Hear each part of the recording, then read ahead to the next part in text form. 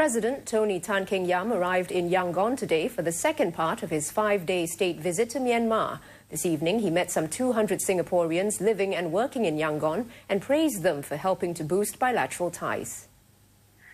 President Tony Tan says Singaporeans in Myanmar play an important role in helping to strengthen the friendship between the two countries.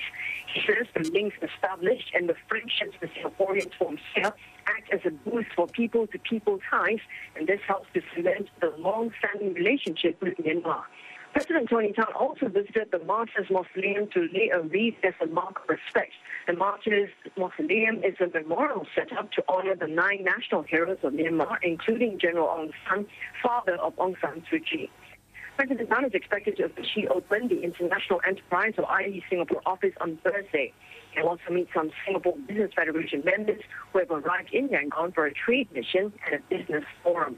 General Aung San, News Asia, Yangon.